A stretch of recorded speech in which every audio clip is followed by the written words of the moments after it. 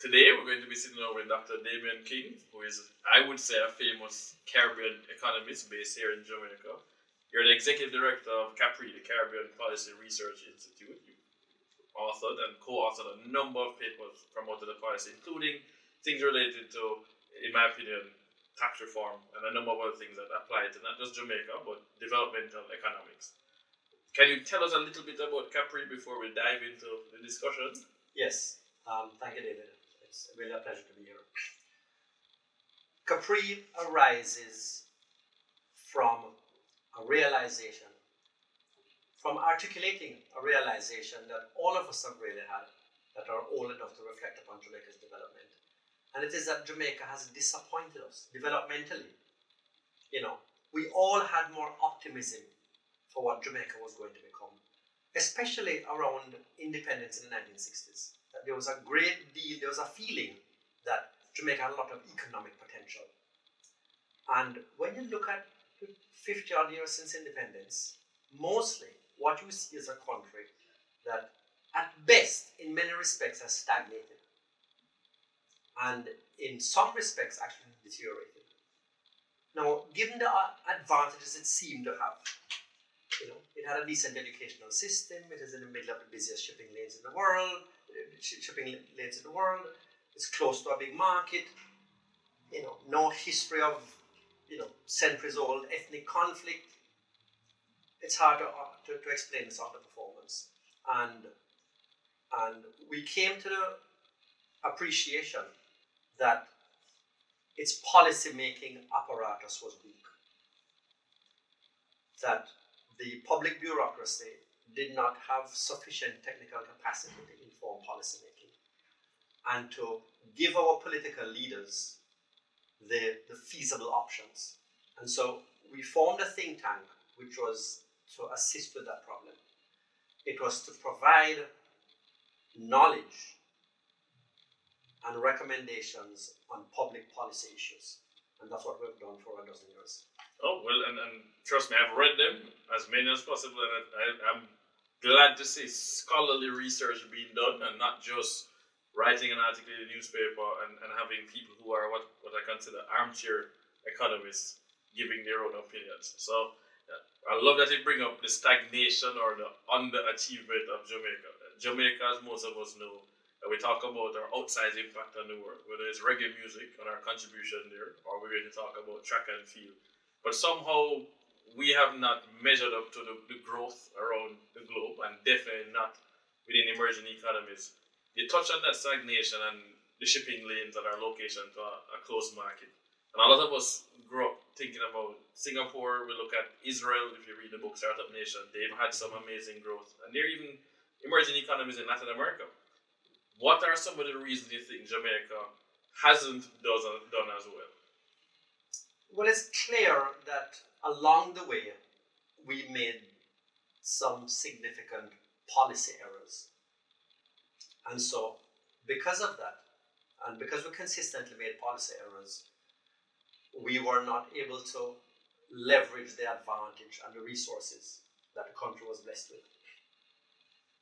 So, do you think part of that reason for making those policy errors is that resource curse that we hear about when you look at especially African countries? Jamaica has a lot of land, and so we kind of waste it, or that's not necessarily part of the reason?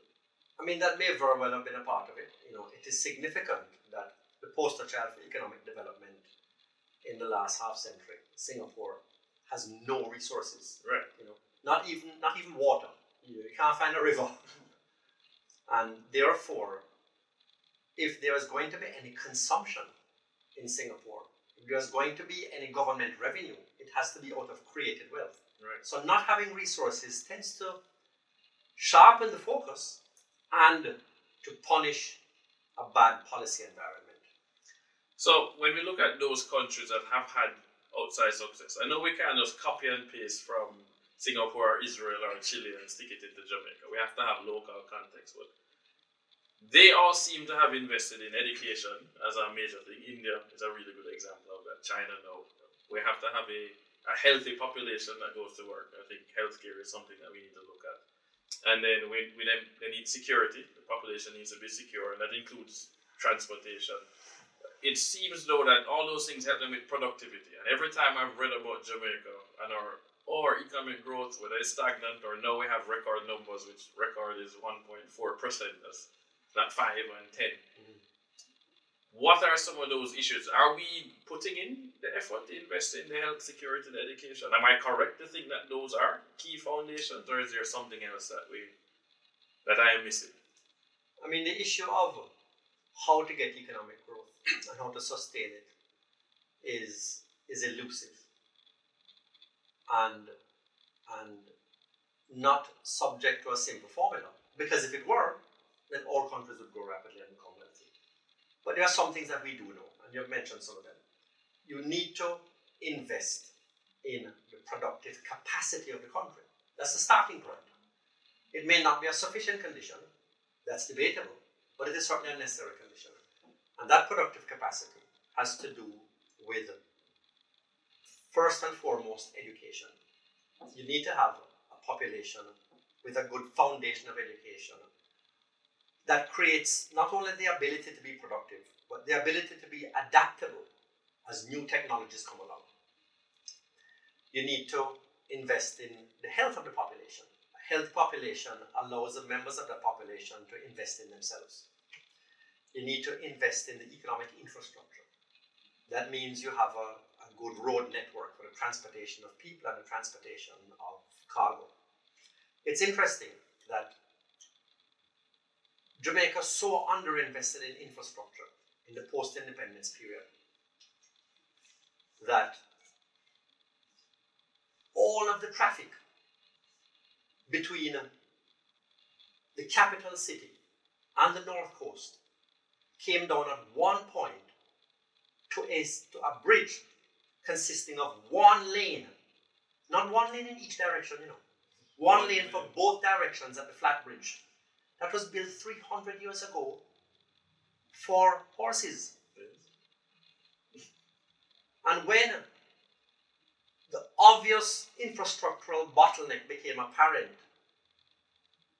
many years ago, the solution was a traffic light. The solution was, well, somebody have to wait.